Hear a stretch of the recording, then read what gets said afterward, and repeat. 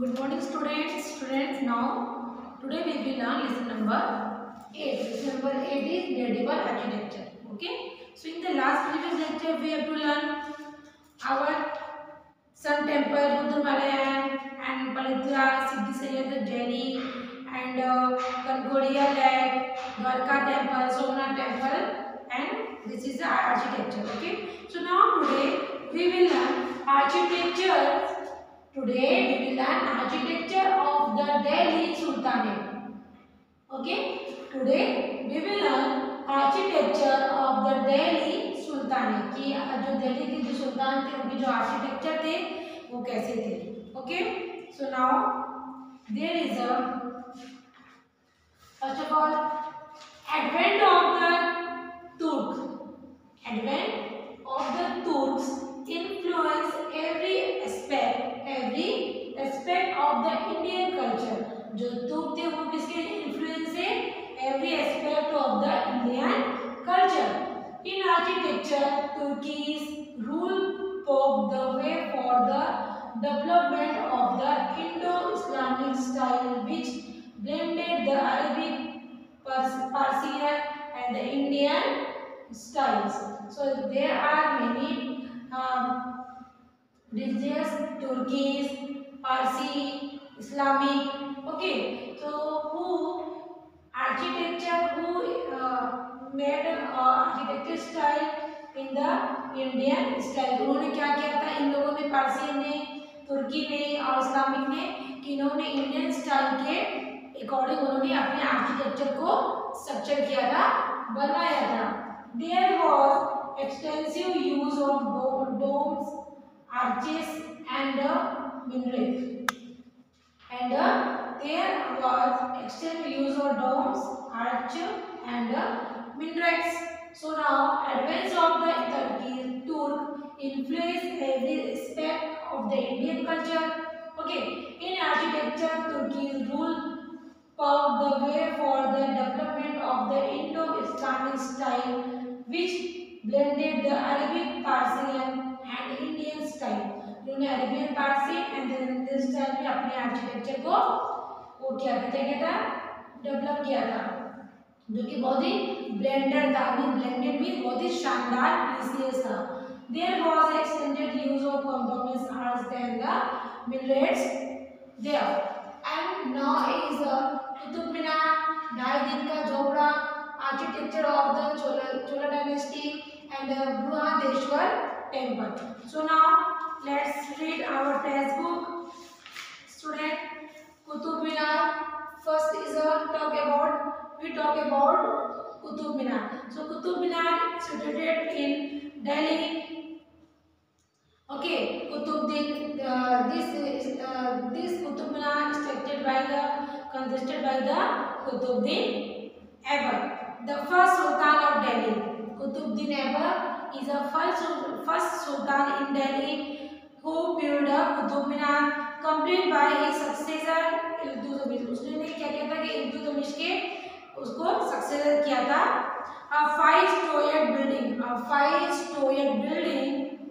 The minar is made of the red stone for the covered with intricate carving. The verses from the Quran it is the tallest tower of its kind in India.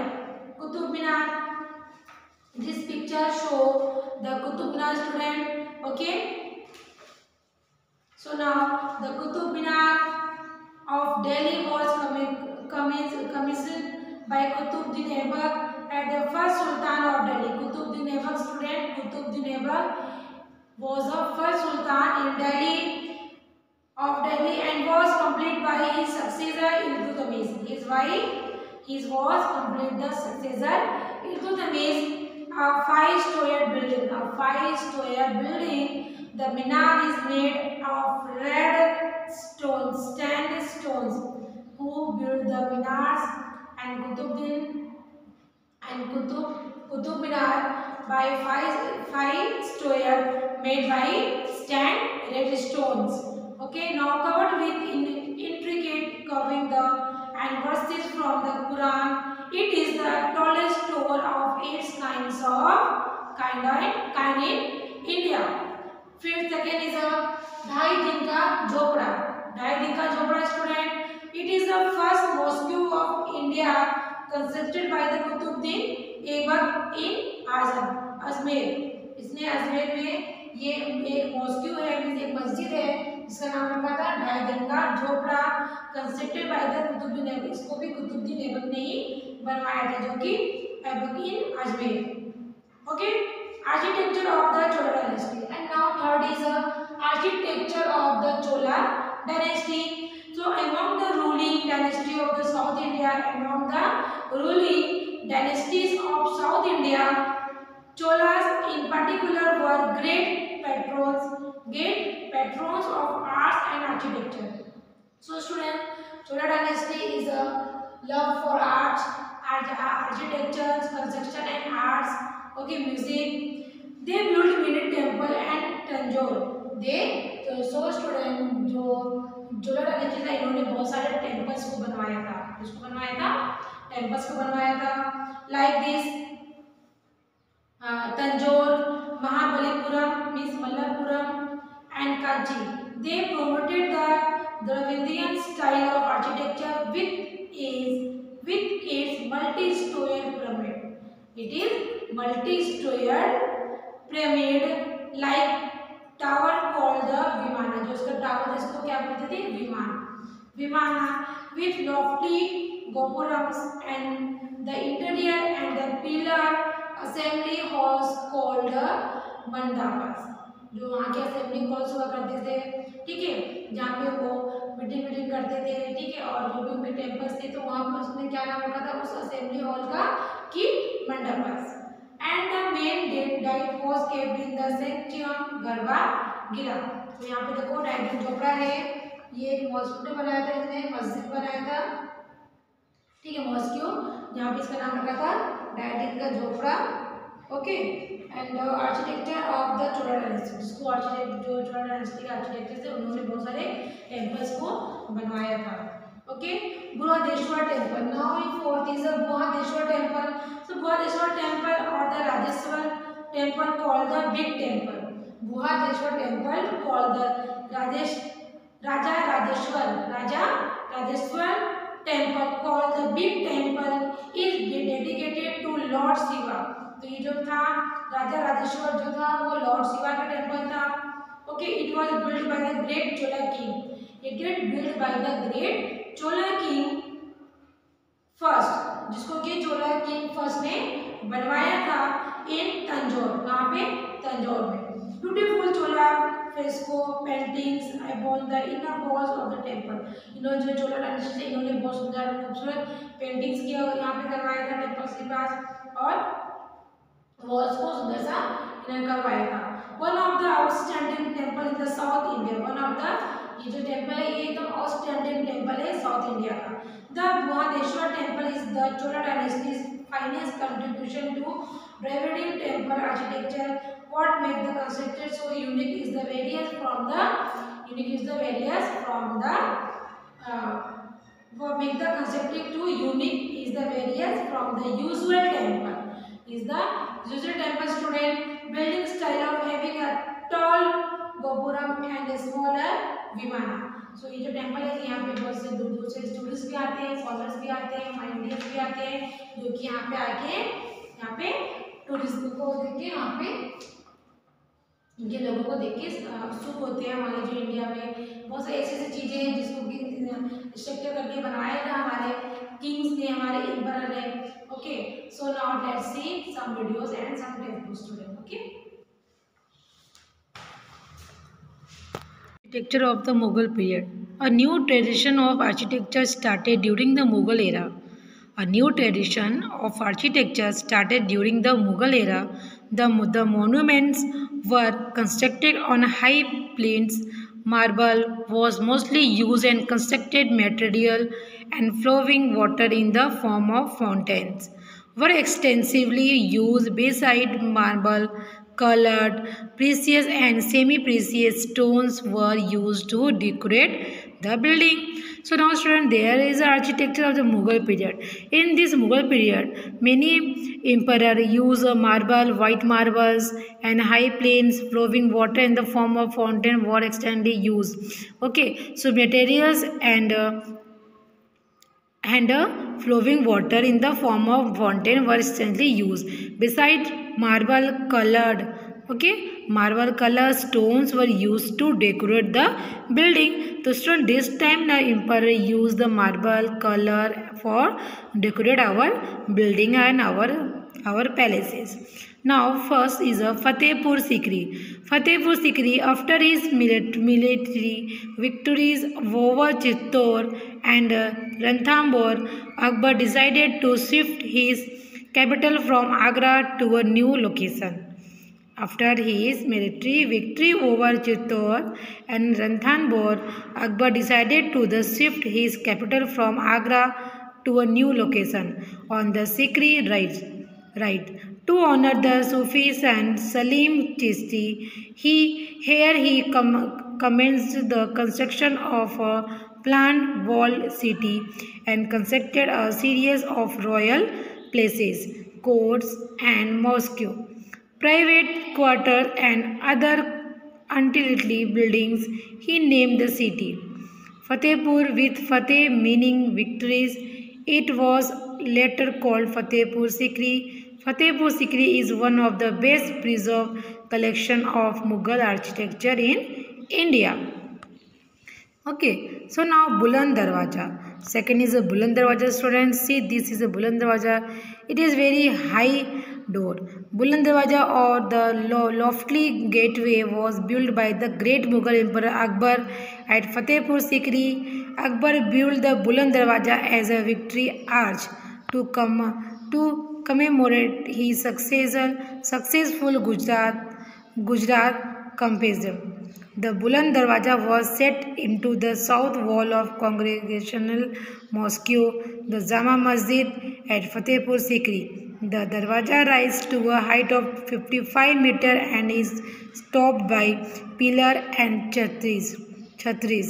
It is one of the most famous Islamic structure in Fatehpur Sikri and echoes the early Mughal design with simple ornamentation, the covered verses from the Quran and soaring arches. Panch Mahal is another notable five-storied building in Fatehpur Sikri with excellent architecture design. The covered verses from the Quran and sharing arches. Panch Mahal is another notable five-storied building in Fatehpur Sikri with excellent architectural design. Now there is a Red Fort.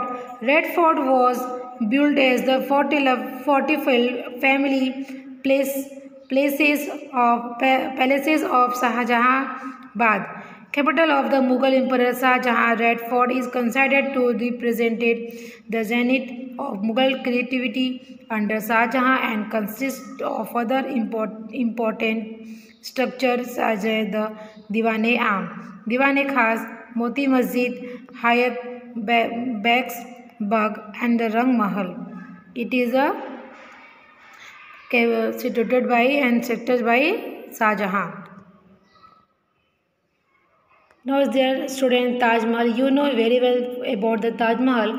The Taj Mahal is a white marble museum located in Agra, Uttar Pradesh, India. It was built by Mughal Emperor Shah Jahan in memory of his third wife Mumtaz Mahal. The Mahal is regarded as the finest example of Mughal architecture and is considered as one of the 7 wonders of the world. Okay, the Taj Mahal is widely recognized as the jewel of Muslim art in India and one of the universally admired masterpieces of the world heritage. The world's heritage.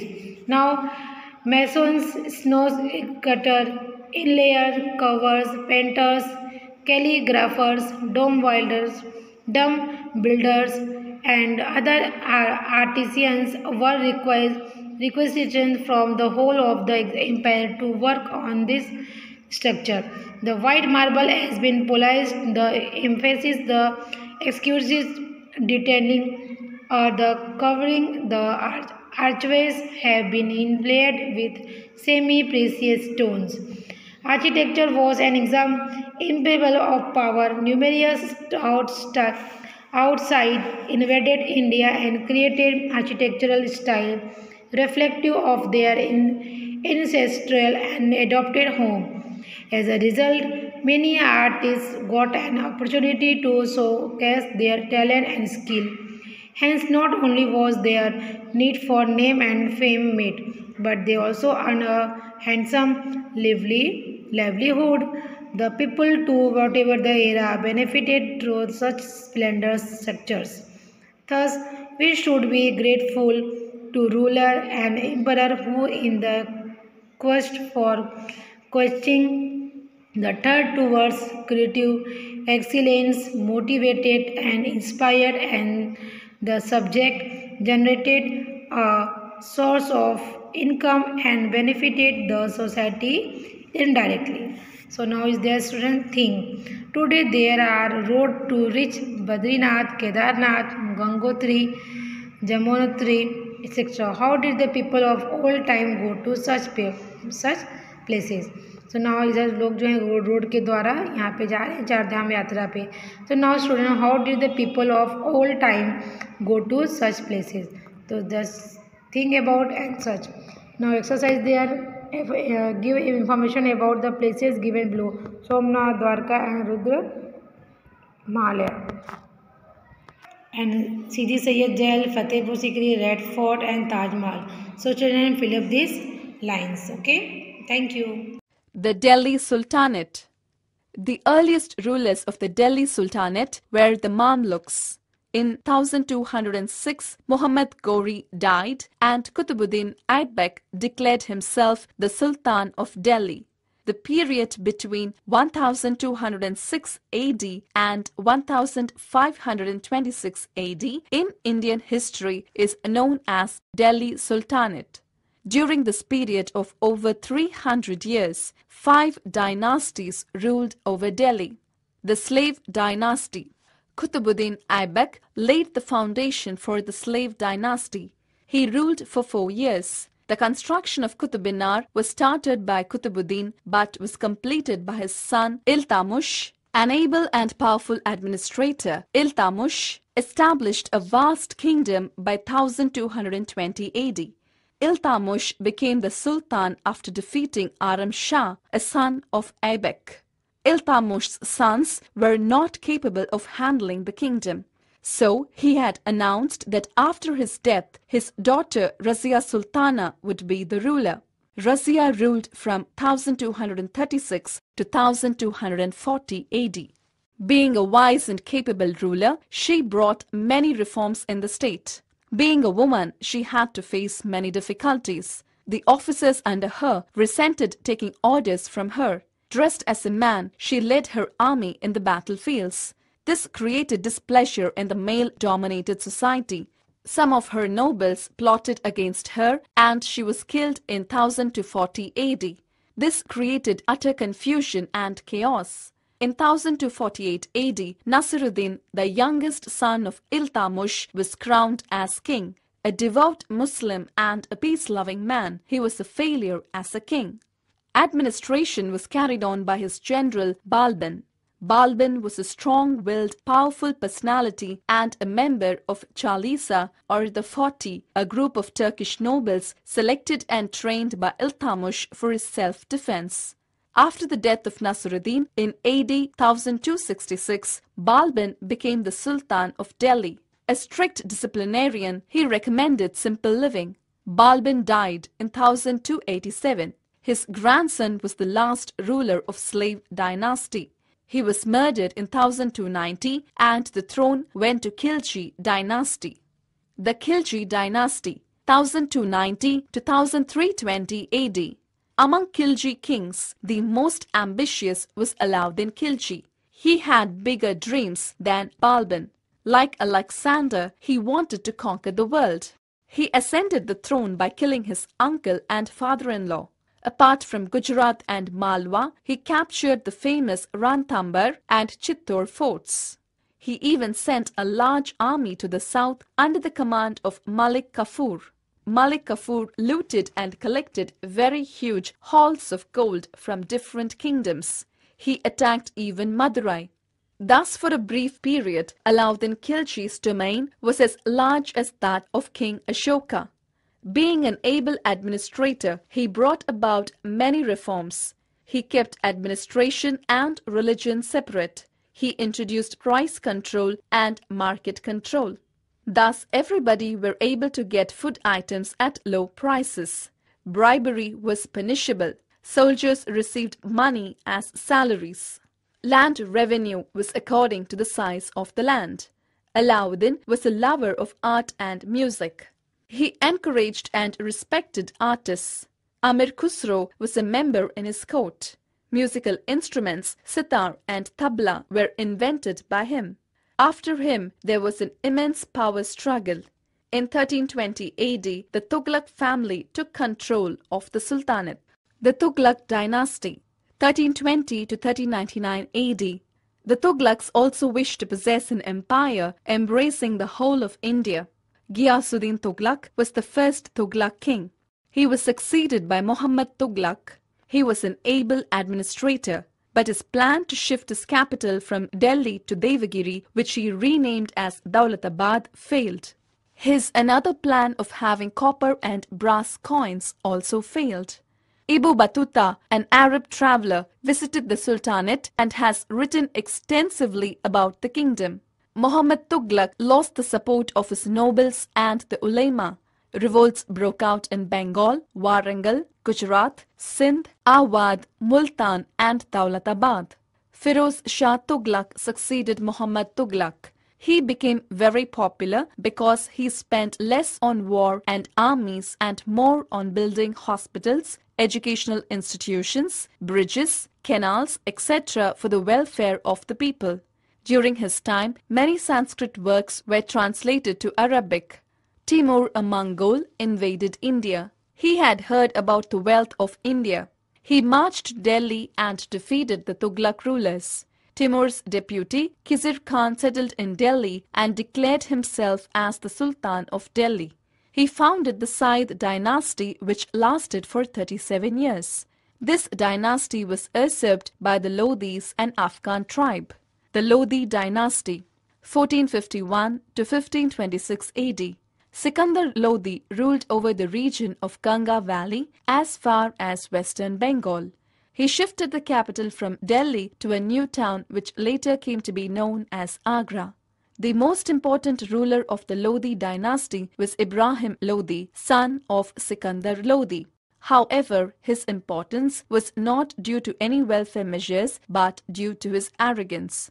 He was a tyrant. His nobles and the people conspired with Babur, the king of Kabul, to overthrow and succeeded in 1526.